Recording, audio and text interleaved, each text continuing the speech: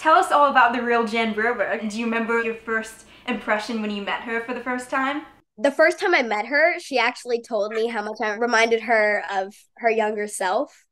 And she said, "You match my energy so much, and you still do."